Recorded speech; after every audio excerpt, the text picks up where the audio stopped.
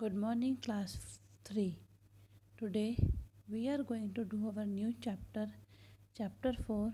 Chapter 4 is Wisdom of Solomon. Okay, now this chapter is related to wisdom.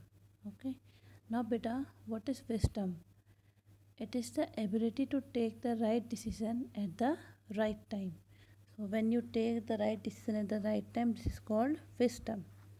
Okay, now next one is it is the knowledge of what is true or right coupled with just judgment. Okay, now when you judge what is right, what is wrong, that is wisdom.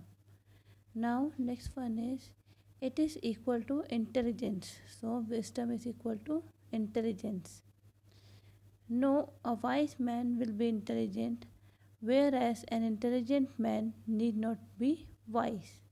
Okay, here we have an incident from the life of King Solomon, the wisest of all kings. So, here we will do the life of King Solomon, who was the wisest of all other kings. Now, beta, we will do page number 14 of our book. All right. Now, I will read this chapter and explain you. Now, see that King Solomon was known for known far and wide for his wisdom. So, as far King Solomon was known for his wisdom. Although King Solomon was rich and lived in all his splendor, he was very considerate to the poor. Okay, so he was very considerate to the poor. One day, the minister brought two ladies in front of King Solomon. So, two ladies came to King Solomon. Minister brought these two ladies. The minister was holding a baby and said to the king, okay, so minister said to the king, Your Majesty, these two women are neighbors. So these two women were neighbors. They are quarreling with each other. So they were quarreling with each other. Each one is claiming that the child is hers. So each lady was claiming that child is hers. So I brought them here in front of you. So minister brought these two ladies in front of King Solomon for identifying the baby. Okay. Solomon looked at both women. So Solomon was looking at both the women.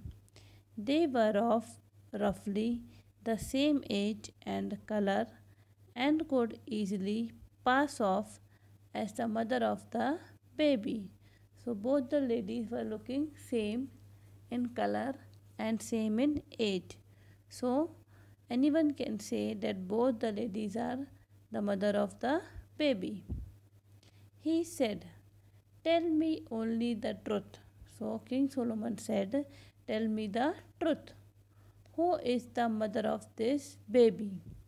So King Solomon asked, Who is the mother of this baby? Both answered, I am the mother. That cannot be the truth. So both were saying that I am the mother. So King Solomon said, This cannot be the truth. Only one of you can be the real mother. So only one is the real mother. The other is lying. So one is saying the truth and other is saying the lie. He said he decided to question them in detail to bring out the truth. So he decided that he was questioning to them in detail that who is the mother of the baby. So he was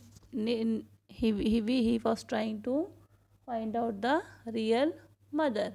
So in next class we will see that what King Solomon did to find out the real mother. Okay. Now today all of you read page number 14 of your book. Thank you.